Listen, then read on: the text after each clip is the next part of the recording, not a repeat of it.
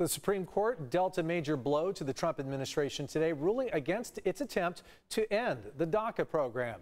Chief Justice John Roberts joined the court's 4 liberal justices in the 5-4 decision today. For now, more than 600,000 young migrants will keep their temporary protected status. Immigration activists and dreamers are holding a rally downtown right now. News 8's Alicia Summer joins us live with more on this partial victory for immigrant communities. And I was watching every day, and I didn't see this coming. That's right, Carlo. The rally started at 6 o'clock this evening in front of the county building here in downtown, and so far dozens of people have gathered. They're all celebrating today's Supreme Court ruling, allowing the more than 600,000 DACA recipients across the country and the estimated 40,000 DACA recipients in San Diego County to continue their protected status for now. I'm relieved.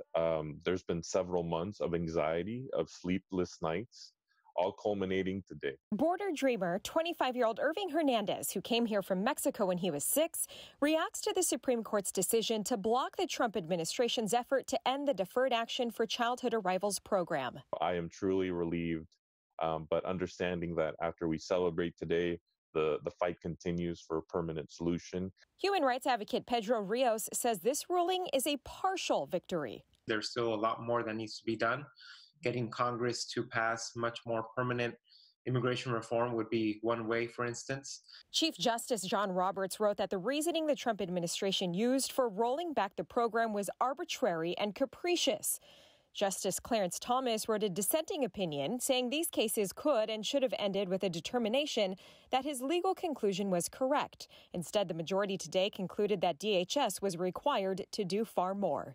Human Rights Counsel Michelle Saleri explains what that means. The Obama administration came out and they provided a benefit and relief from deportation at the same time. And now we're saying that the Trump administration can't do the same. And the court's decision will last until or if the administration cocomes out and decides to rescind DACA and go through all the procedural requirements they need to go through. Back to you.